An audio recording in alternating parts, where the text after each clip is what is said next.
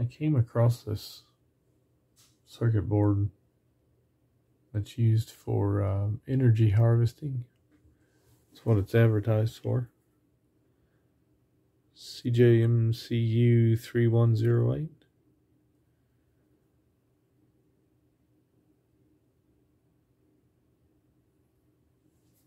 It does not come with the transformer.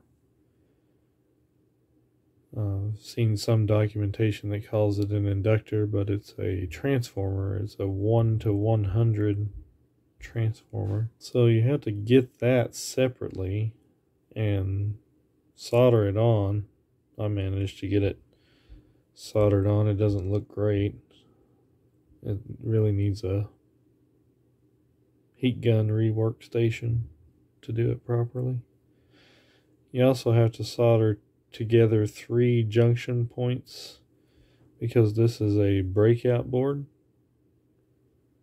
It's designed to split right there for an unused portion if you don't need that part.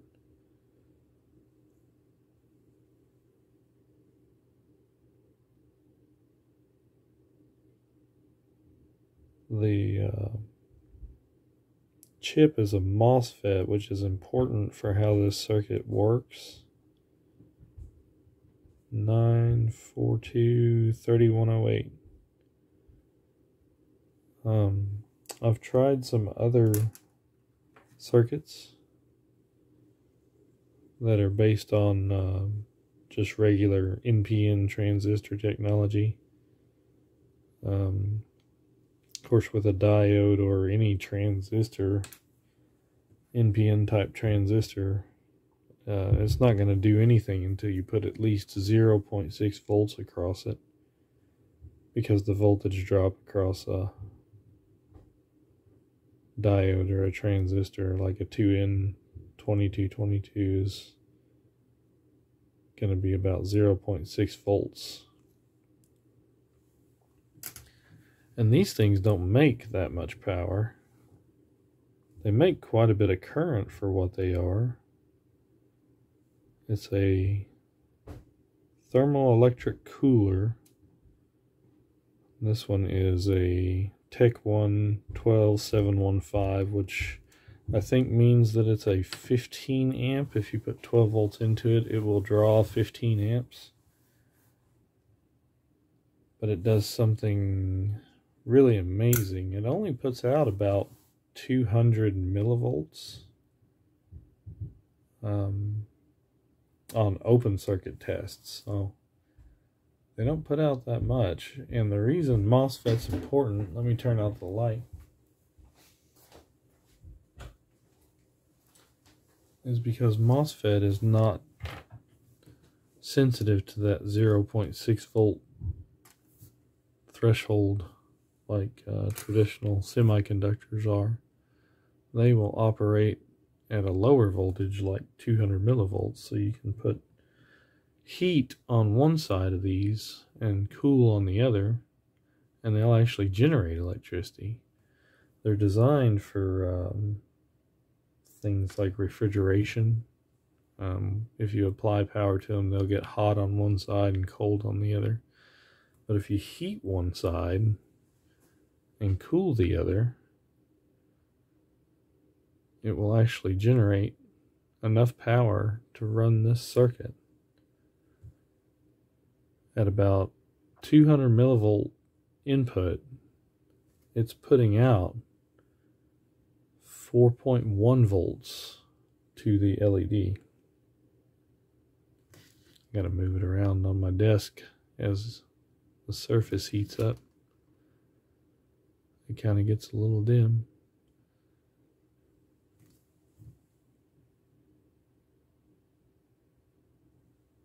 And you can use it to charge things like supercapacitors. It's a 5.5 volt 1 farad. I ordered several to try. 4 farad 5.5 volt. There's a couple I haven't even opened yet. I don't know what they are. 5.5 volt, I know. because this board will actually put out on a separate pinout specially designed for a supercapacitor. It can charge a supercapacitor from a small solar cell or just heat generated as a product of waste from things like burning wood. They make fans that sit on top of your wood stove that spin, blow air just from the heat generated from a wood stove. There's a big difference in these tiles. Peltier, however you say it. They all seem to be ceramic on the surface, but the technology that's inside of them, or the architecture that it's made out of, there's a wide variety of them for different temperature ranges. If you're just going to use it for normal, just body heat or hot water, maybe even boiling water, there's a lot of them that'll work with that temperature range. But if you want to apply one directly to a surface like a wood stove or a candle or something like that, you need specially designed ones that can withstand the heat. One that I'm looking into, I think I've already ordered it. It's a bismuth telluride, I think is how you say that. The junction inside of it is similar to an NPN junction in a transistor. It's dissimilar metals that behave a certain way when you apply power to them. One gets hot, one gets cold. And I'm not sure what this one is, what technology it is. They all seem to do the same thing, but they're designed for wildly different applications and temperature ranges. So you have to kind of do a lot of research on what exactly you want and what temperature range if you want to build something out of them. The only use I've found for them is just a flashlight. My first attempt at a heatsink is just a copper plate that you could hold in your hand and see how much power it could generate. I was using it on this circuit,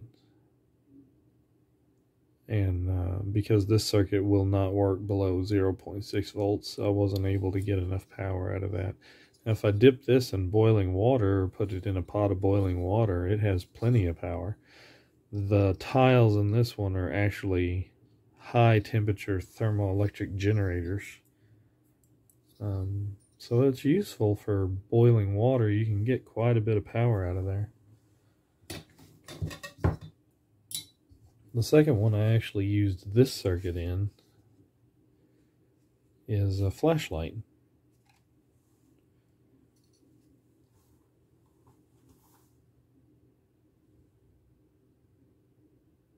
Pretty simple. I didn't want to invest a lot of money in it, so I just made it out of some minimalistic materials, and it actually functions pretty good. That was version 2.0. And now that I know it worked, I made version 3.0, which is more like a standard flashlight.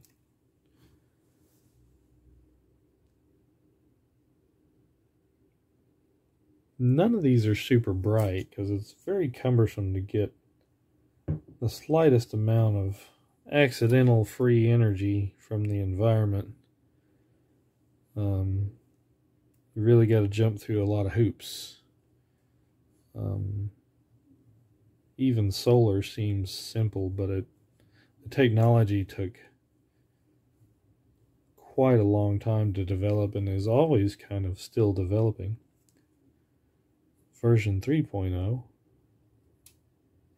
has heat sinks on the inside and outside, all the way through it. Designed for a more rugged environment where the temperature difference between your body heat and the outside environment may not be that dissimilar if it's warm outside. If it's too hot outside, these won't work. Obviously, if your body heat is 98.6 and it's 98.6 degrees outside, it's going to do nothing. So they have a fatal flaw, but it's definitely useful. Those tiles could be installed on a window where there's a temperature difference between inside and outside, or even on a car where the temperature difference might be drastically different from inside to outside. You can generate quite a bit of power just from environmental temperature differences between indoors and outdoors.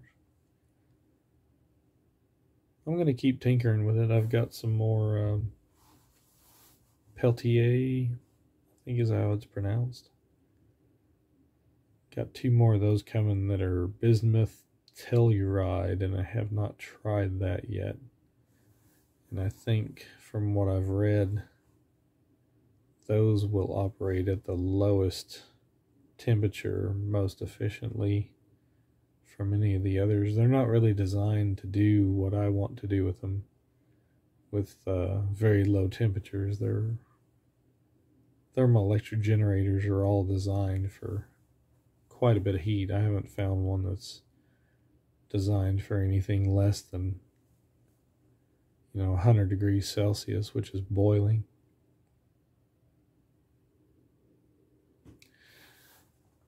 Keep tinkering with it. More to come, I guess.